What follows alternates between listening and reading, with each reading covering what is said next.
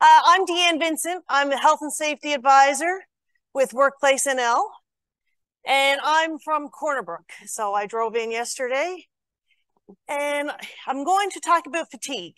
So hopefully everyone had lots of coffee. I won't be seeing any head drops, no one falling asleep. I'll be keeping an eye out. All right. So today what we're going to talk about is the impact of fatigue in the workplace. Fatigue is something that we all experience. So it's something that we can all relate to.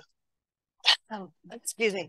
Like we said before, you need to stand up, feel free, stretch, change positions, get comfortable, right? So what we're going to talk about today is what is fatigue, some of the risk factors, why are we managing it, right? What's the reasons? Some approaches to managing it, our organizational benefits to it, and then some also personal strategies. That's my favorite. I love talking about ways we can prevent fatigue. So I got one of my friends, Krista, is going to be keeping an eye on the time for me because sometimes I talk too much and I don't want to run into lunch hour. So the first thing, what is fatigue? So it is a state of sleepiness ranging from being asleep to being full awake. The state of fatigue reflects your true need for sleep. It's just not a form of being tired, right? So when we're looking at our fatigue, our sleepiness, we need sleep in order to recover. So it's a psychological state resulting from insufficient sleep, quality and quantity, circadian rhythm effects, and also long periods of wakefulness. I mentioned as an advisor, I deal with healthcare. And a lot of you guys know within that industry, we're seeing a lot of those long periods of wakefulness in our workers, right? So that's some of the things we'll look at. So when we look at sleep-related fatigue, you can see here, it goes from a range from being wide awake and then we're asleep. So in that middle part that's enclosed in red there, a little fatigued, moderately fatigued or sleepy, and very fatigued, that's where you see a decline, right? You're performing, you're doing your job, but you're not doing it well. Performance is impaired. Receiving information, your input of information is also impaired. Another one we talked about from our keynote speaker, our focus, right? We don't have as much focus on our tasks that we're doing when we're fatigued. But we've got a solution, right? Just like food helps when we're hungry, fatigue, it can be fixed by sleep. So it's already there. We just got to make sure that we're getting enough of it. So like we said, fatigue impairs the following, right? Overall, general cognitive functioning, how our brain is working. Our ability to problem solve. When you've got a problem and you're fatigued, sometimes it's harder to solve that. Making decisions is another one. Memory. How many of us, when we were in school, we pull all-nighters when we were in university, trying to stay up, cramming for those final exams, right? And you know what? It doesn't help. You're better off getting a good night's sleep, right? It's a waste of time. Memory, attention and vigilance is another one. And the last one that we note here is reaction time. When you're fatigued, your reaction time is not the same. Driving, that's a big thing that we're happening. A lot of people are on the road, paramedics, tractor trailer drivers. If they're fatigued, their reaction time is not there. So how much sleep do we really need, right? Scientific research, 7 to 8 hours in a 24-hour cycle. Who got 7 to 8 hours last night? Put your hands up. Oh, 1, 2, 3, 4, 5, 6. Wow, more than I thought. Excellent. Way to go. What about 6 to 7? Okay, yeah, not bad. Who got less than 6? I did. My problem, I stayed up too late, had caffeine in the afternoon, all kinds of factors led to my tiredness and sleepiness last night. The other thing about sleep, it occurs at night at the same time. Just like our children, we want to make sure that we instill a bedtime. Same goes for us. Oops. We need to make sure we're doing that same thing. We need to make sure that we're having a bedtime that's the same and the same in the night, in the mornings when we wake up. Another point when it comes to sleep, you don't want to be interrupted by awakenings, right? Anyone here with small children? Awakenings through the night, right? They're coming in, either they're crying or they're coming in your bed. What about pets? Anyone have pets in their bed, right? Oh, wow. More pets. And same thing though, when they move, you wake up. Does anyone find that they're waking up more throughout the night with their pets in the bed? So that's something to look at, right? Just remember, one night of 5 hours of less sleep can increase your risk of fatigue. So that's some of the things that we look for is, making sure you're getting that good period of 7 to 8 hours sleep a night with little awakenings as possible. So we're going to look at some factors here. And some of them are common. You may have heard of them before. The first one is acute sleep disruptions. Chronic sleep disruption is another one. Continuous wakefulness, circadian rhythm, medical and psychological conditions, illness and drugs. And then the last one that we probably hear a lot of is sleep disorders. So those are the 6 factors. So when we look at the first one, are acute sleep disruptions. So when you look at the quantity of your sleep is less than 8 hours of normal sleep in that 24 hours. In the last 24 hours, did you get less than 8 hours sleep? So if your sleep is less than 6 hours immediately preceding the 24 hours, it significantly increases your risk of fatigue. So what we're looking for is a balance. We want a balance between a good quantity and a good quality sleep. The other thing is that the more awakes you have, that's going to throw you off. That's going to give us fatigue. So through the night, those periods, the more periods you got, the more fatigued you're going to be. So the next one, chronic sleep disruption. So it is insufficient sleep or experiencing sleeplessness for extended periods, right? So it is a sleep debt of 8 hours or more of accumulated over greater than immediately preceding 24 hours. So some of the things that we look for, why was there chronic sleep? Is it too noisy where you're sleeping? What about, is it too hot or too cold? What about light? Light is so important because what happens is that sunlight keeps us awake. Our bodies, we all produce chemicals within our body, and as it gets dark, our body produces melatonin. That's a natural, we don't take it as a supplement or anything, that's what our body produces. So when it gets dark, you're starting to get tired. That's our own internal clock working for us. So that's some of the things we want to look for when we look at chronic sleep disruptions. The next one, continuous wakefulness. It's an insufficient sleep or experiencing sleepiness. It's 10 hours of continuous work, night work that can result in dangerously high levels of fatigue. So what about our healthcare?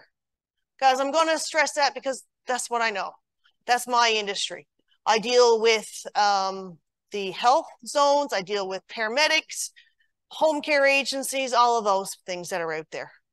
And I got to tell you, easily, they're working 12-hour shifts. Firefighters, 24-hour shifts.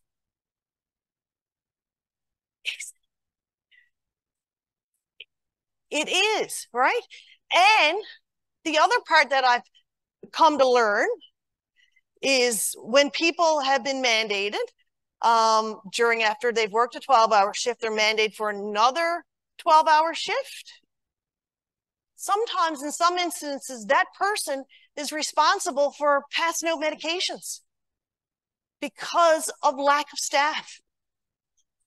They have those responsibilities. So the next slide I'm going to show is talking about how reaction times we got. 17 hours of wakefulness, 0.05 of blood alcohol concentration. It equals to is about the same. 18 hours of wakefulness. Ability to problem solve drops 30%. So just think, if you've been up 12 hours, if I got up at 5 o'clock, and I've been up 12 hours, add another 5, so from there, as the evening progresses, the longer you're up, like say if you're out on a Friday night, Fridays I find is the time where you're thinking, oh, excellent, I can sleep in tomorrow morning, I'm going to stay up late. Your ability to do things, the reaction times, problem solve, focusing, certainly has decreased, right? Because you are so much more fatigued. So when we talk about as dangerous as alcohol, so we talk about 17% or 17 hours awake. So if you've been awake 17 hours, your blood alcohol is the same as someone with a blood alcohol level of 0.05. In Newfoundland, what happens at 0.05? If someone is stopped and they have 0.05, there's a suspension of their license, right? The next one is 21 hours of awakefulness. It equals your reaction, and your body reacts to someone who's had a blood alcohol of 0.08. That's when someone's charged with impaired. So people are working within those limits. Then the last one, 24 to 25 hours, your body is feeling like someone who has 0.10 blood alcohol level. So just to give you an idea, right, of how your body reacts. So the impairment is certainly there.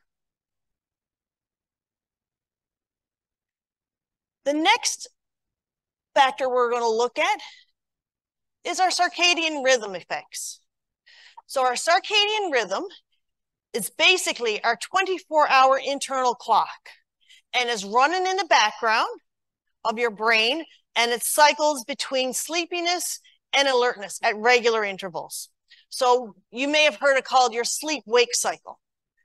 What happens is our bodies produce melatonin in the night, and that's when our bodies are telling us it's time to go to sleep. So anyone in the afternoons, I'm glad I don't have an afternoon session, 1 to 3. What about when you're at your desk and you've had a big lunch, 1 to 3? Do you feel like you can nod off, have a good sleep? How many people have you seen anyone nodding off at their desk, right? Especially if they had a heavy lunch. That happens so much. And another time that our body is telling us we need sleep is between 2 and 4. That is when we should be asleep. That's our biggest dips. So that's some of the things we look at when we look at our circadian rhythm. So when we look at incidents that occur, it's great to be, as an employer or anyone out there, what time did those incidents happen? Do you make sure that you capture that information? From there, you can look into cues. Was it something that happened between 2 and 4 when our body should be asleep? Was that person fatigued? And the same thing in the afternoons, right? That's the times that you look at, because our bodies are just, like you say, that internal clock. Okay, next one. This is a common one we see. We got our morning larks or our night owls. Morning larks. How many people are here morning larks? Between 9 p.m. and 5 a.m. That's their sleep patterns. Yep, I am. I gotta tell you, I'm a morning person, up between 5 and 5:30. And if I'm up late, 10:30 is late for me to go to bed, right? I'm like, yeah, okay. Okay, what about the rest? Are night owls? Oh, hands up to you guys. Like you say, between 1 a.m. and 9 a.m., you guys are the ones who can tackle anything in the evenings. When I get home, if I can clear away the dishes, I'm good, right? Cook supper, clear away, and then I'm getting ready to go to bed because I know I can't do anything, right? So this is called your chronotypes, right? So this is important. We need to be able to work our lives around this, right? So make sure that you're sleeping and you're doing your work that matches your chronotype. Decisions to be made. If you're a morning lark, that's the time. That's the time you do your best work. If you're doing a project, you've got something due at a certain deadline, work on it first thing in the morning. Leave the other stuff that doesn't require that focus and energy for the afternoon sessions, right? All right, the next one we'll talk about is, it's a pretty broad topic, medical, psychological conditions, illness, and drugs. These can produce fatigue on their own, or they can disrupt the quality and the quantity of your sleep and wakefulness and result in fatigue. So some of the things that we look at, diabetics that are here, hypoglycemic, right? That may produce fatigue, pain medication, allergy meds. What about anti-nauseous Gravol? Those medications that are out there, they're going to produce fatigue. And then we got the other ones that disrupt our fatigue. Anyone with a cold and flu, depression, anxiety, also caffeine, alcohol. So those are the things that we look at. The last topic that a lot of people may hear of are the 4 sleep disorders. The first one is insomnia. Cannot fall asleep or stay asleep. They go to sleep and then they wake up 2 or 3 o'clock in the morning and then you can't get back. I know a lot of my friends at my age, not dating myself, but premenopausal, that age group now, a lot of people are saying they can't sleep. They've got insomnia. They wake up and they're laying in bed watching the clock and they can't get back to sleep. You know, body changes. So we got ways to help with that. But, you know, that's out there, you know, that happens a lot. And even people who are younger, it occurs. The next one we've got is obstructive sleep apnea. So that is a breathing disorder, and it is the narrowing of our throat or our airway. And, you know, 10 seconds or more, people have stopped breathing. One of the guys I was talking to before I came up here, he said there's a minimum, I think, before insurance covers your CPAP machine, is 15 stops or breaks throughout an hour. He had 12, so he wasn't a candidate for his insurance to cover it. But that's a lot, 15 breaks of 10 seconds. So that's one of the things that we look at, you know, in relation to sleep. If you have sleep apnea, you're not getting good quality sleep. Another one related to sleep apnea is the snoring. I'm a self-confessed snorer. My husband is like, oh my God, he pushes me in the nighttime. Doesn't matter. I can snore on my side, on my back, any position. Anyone else can relate? Yep. So what I was able to find, a device, this is a mouth guard. It's just a piece of, I guess, a molded plastic that you put in boiling water, and it just brings my jaw ahead a couple of millimeters, and within that, it opens up my airway. And this could be keeping you and your partner in the same bed. All right? I tell you, the first night I used it, I did not snore. And now it's something that I use every night. Because for me, I see the benefits of it. I'm not snoring anymore. I'm not disrupting his sleep, but I'm also getting better quality sleep for me. I'm waking up more refreshed, alert, and I know overall I'm feeling better. So, you know, snoring is something too that's there that we can improve on. Another one, restless leg syndrome. Anyone who has experienced this or who's had someone with this, it's like that creepy, that crawling, the pulling. It's just, and it happens when you're getting ready to go to sleep. And it also can wake you up through the night. And the last disorder that we look at is narcolepsy. So that's that excessive daytime and they just fall asleep right away. I don't know anyone with narcolepsy, but I can only imagine how hard it is to function with a disorder like that. And medications are, I think, are one of the things that we try to use for that one. All right, so that's some of our sleep disorders. So why do we need to manage this stuff? As employers out there, you know, fatigue can impact work performance. We know we're not performing at our top notch, right? Most accidents occur, like I said before, between 12 and 6 and 1 and 3. So that 12-hour, that night shift, and also in the afternoons. Also, it leads to serious health consequences. We want to take care of our bodies, right? We only got one of these. We want to do what we can to live a long and healthy life. So that's a big one, right?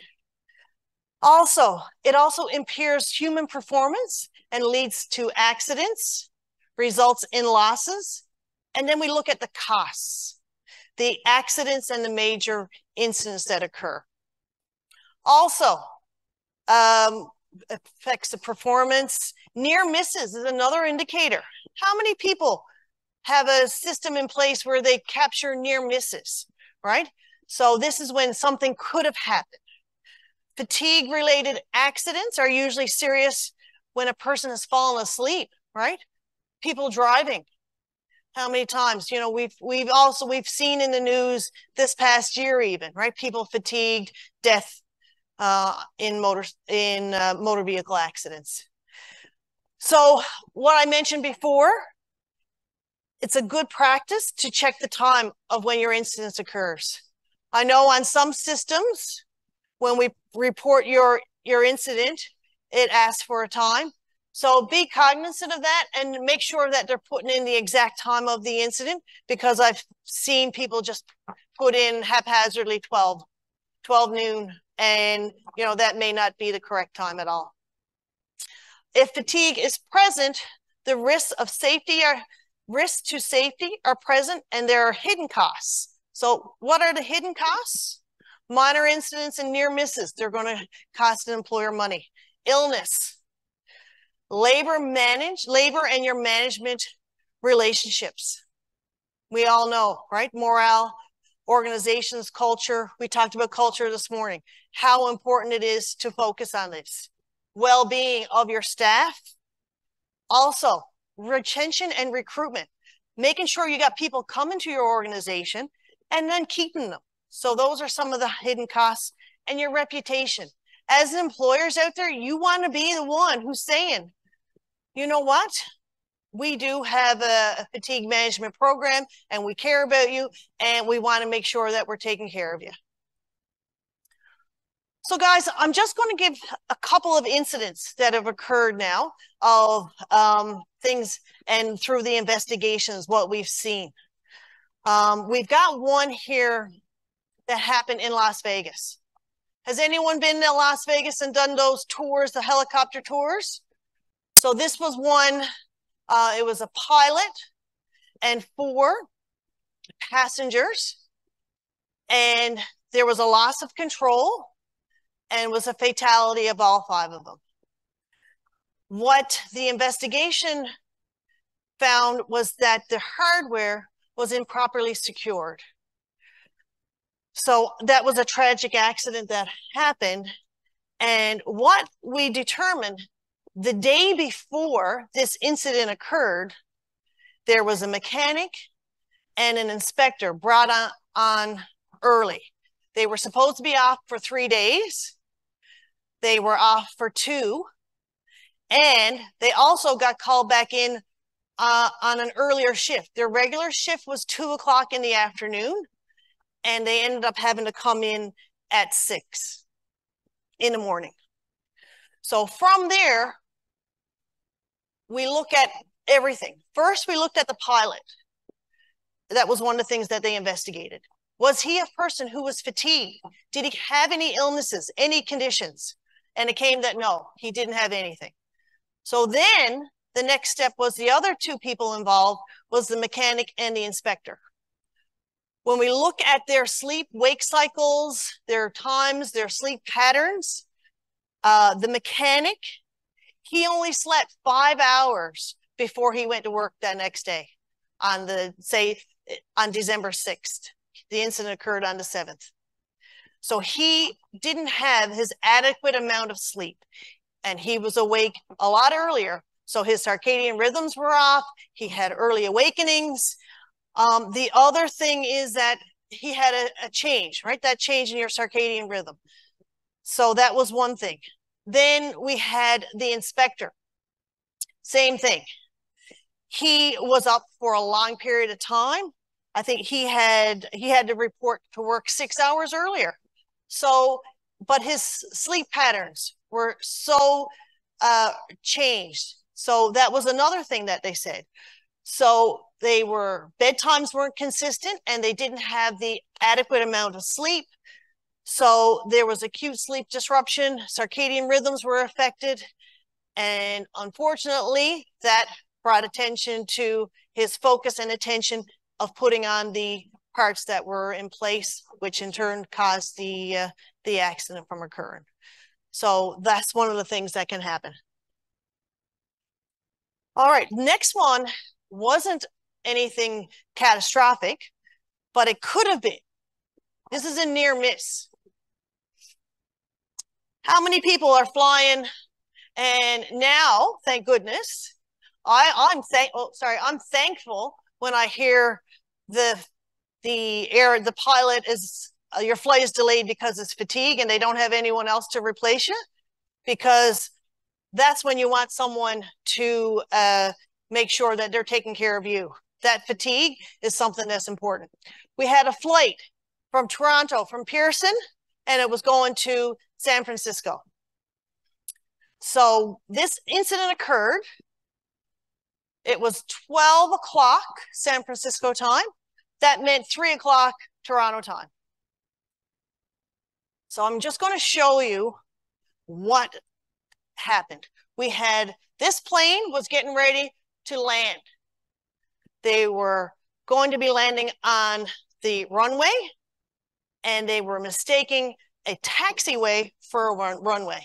So I'm going to show you the video here now. From clear to land runway 2 right, there's no one on up in that far corner there, look. This guy going.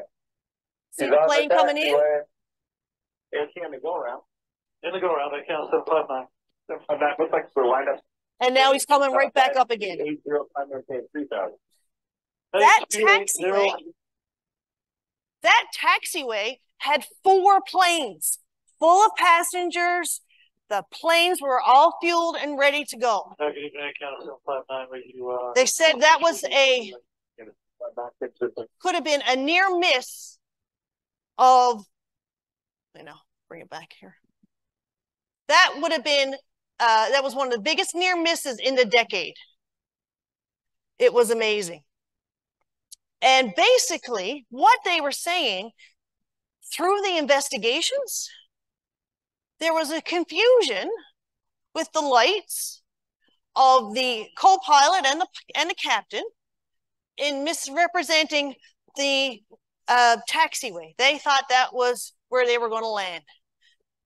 So through the investigations, they found out the first officer, he was awake for 12 hours. Then our captain, he was awake for 19 hours. This happened in 2017, before any of the fatigue rules came into place in Canada, right? So that continuous wakefulness, and also they were awake during their circadian trough, that time in the night when they should have been asleep. Those were the things that were found out were important, all right?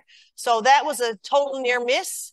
And so from there, you know, finally Canada came online with some of the other, I guess, pilots in North America. All right, so moving right along. Okay, so organizational benefits. So there are benefits to the organization by managing fatigue, productivity, and health and safety of our staff. So reduction in direct costs by sick leave, by assessing sleeping problems, right? You know, maybe you can put a program in place, you know, making people aware. I know they do free sleep studies here in Corner Brook, I'm sure out here on the East Coast as well, right? Reduction in healthcare claims. Improves the morale and leads to less turnover and recruitment problems. Improves the memory and creativity of your staff. Alert and healthy workforce is more efficient and can improve the bottom line. Also, when people aren't fatigued and they're at work, you're getting less absenteeism and also less presentism. So cyber loafing, has anyone heard that one? They're there, but they're on their phones, they're on their internet, you know, they're scrolling through Facebook, shopping, they're at work, but they're not really there. Also, the other thing is less attentional errors, right? We're seeing less those.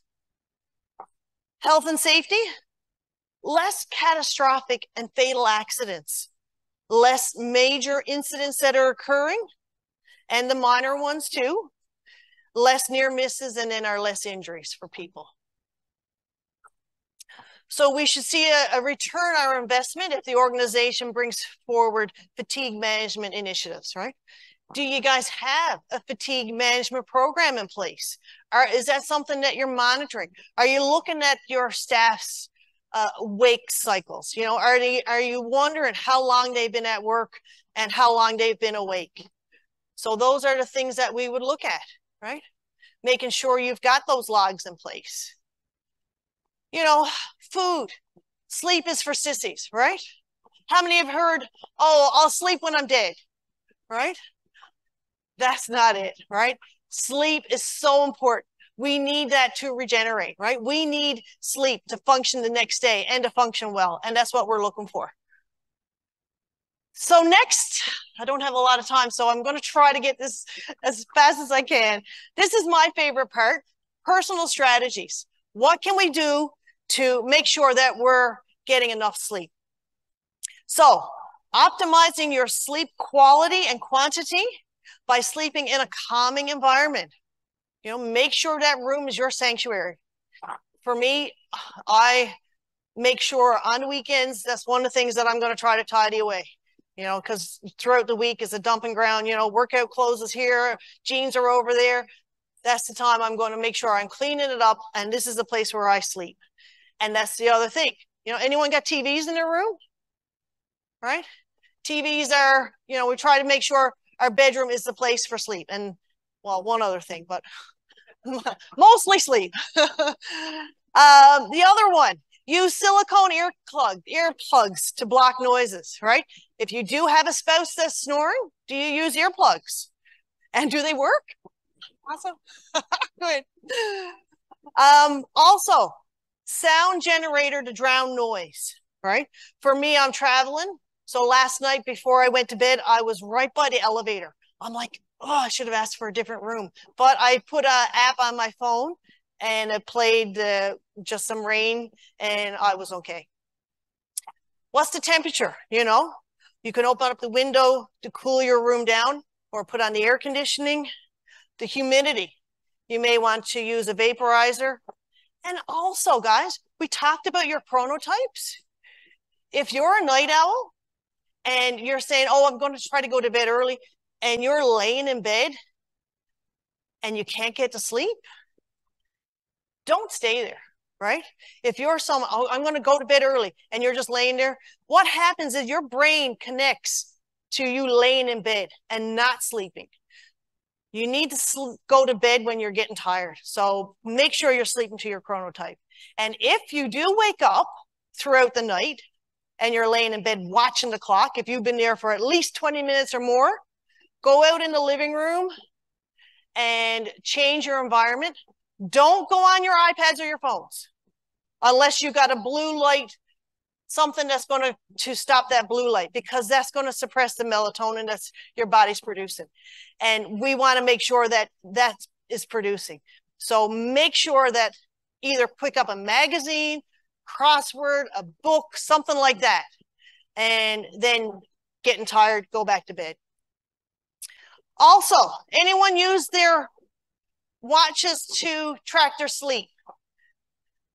You know, yeah, me too. I love gadgets. I'm the gadget girl, and I love seeing how many hours of sleep I had. I was like, yes, right?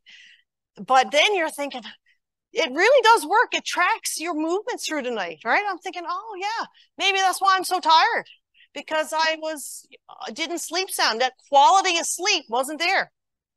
So next one, shift workers. Sleep as much as possible the night before your night shift, if you can do that, right? Sleep to you want to get in that nocturnal time. That's when your body wants to sleep. So after a night shift, you know, don't get up and do all your housework. You're coming home 8 o'clock in the morning and doing chores, going to the grocery store. I've seen people up to Dominion. I'm thinking, you're just getting off work and you're here? Go home and go to bed, right? But they got to get things done, I guess. But practice going to sleep right away. Wake at noon. Have something to eat. And during your post-lunch dip, that circadian trough, have another nap, right? And get prepared for the night. And then the next time you're asleep, if you're not getting good quality sleep, sleep longer. Okay, so like we said, bedtime. So this is the wrap up. I got a few minutes left. Do I, Krista? All right. So what about the same wake up time? Do you have the same time that you get up during the weekday and on the weekends? No, you sleep in? Yeah. No? So that's what I'm trying to do this one, because I'm up 5:30. So now on the weekends, I'm trying to get up around 6:30. Not exactly the same, but an hour in the difference. So just trying to keep that same cycle. Create a pre-sleep ritual that takes 45 to 60 minutes before you go to bed. So one thing is, put the electronics away. Computers, iPads, phones, put them down. That blue light is suppressing the melatonin our body's producing. Also, what about, you know, does anyone have a snack before they go to bed? Just like our children. We have that snack, brush your teeth, story, and bed. We want to have that same type of routine built into our lives. You know, if you want to, you know, count backwards from your wake up time to about 9 hours. That's what time we should be going to bed. Wait until you are drowsy, right? Don't go into bed, like I said, when you're wide awake. And the other thing is, don't watch the clock, right? If you're watching the clock, get up and do some reading. Another one, within 30 minutes of waking up, expose your eyes to light, some type of light, you know, make sure. Things are getting harder now. I guess next week our clocks go back. So it'll be a little lighter now when we wake up. But right now when you're waking up, it's probably still dark, right? How many people have a nap in the daytime? Yep, we got our nappers. And do you find that impairs your sleep when you go to bed that night? No? Oh, you're good. For me, I'm so fooled up. Even 20 minutes, I can't get to sleep on my normal time, right? What about caffeine? Who uses caffeine to keep them awake throughout the day? Does it work? Are you overexposed, right? You know, are you drinking too much caffeine and it's not even working for you, right? So there's a fine line that you need, right? That morning coffee, if I have caffeine after 2 o'clock, I'm awake then and it pulls up my sleep. For me, I keep these in my car. It's like a Listerine strip, but it's 100 milligrams of caffeine. When I'm driving and I'm getting sleepy, I'll use these, right? These are a little go-to trick that I've learned along the way. Coffee, like you say, is my go-to. I just have one in the morning, but also a lot of people are out there drinking the, I guess the canned caffeinated drinks, and I've got a powdered caffeinated supplement that I take before I work out. And those are the things that I use strategically to get me through the rest of the day. You're exercising regularly, but you don't exercise before you're getting ready for bed. That's not going to work. It's not going to help your sleep. And like I said before, make sure your bedroom is conducive to sleep. Now, guys, this is the last part of our presentation, and there's a couple of gauges that employers can use. This presentation is recorded, and if anyone needs any of the copies of these, I certainly can provide them. But there's sleep scales. One is the Epworth Sleepiness Scale, and the other one is a Karolinski Sleep Scale, and they're designed to assess your daytime sleepiness. So it's great for employers to help identify. So I'm just gonna, Krista, we're at time now. All right, so like you say, and they are scientifically researched, right? They're validated. So if you ever want questions about them or copies, let me know. I can certainly send them to you. And the same with the last one, our Karolinski sleepiness scale. And that one is a self-reported, right? 9-point system. So on that note, nobody fell asleep. Thank you so much. Please make sure you're getting a good night's sleep tonight. See if we can get even 7 hours, right? And from there, you know, making sure that we're taking care of our workers and everyone is getting a good amount of sleep. All right, guys, thank you so much.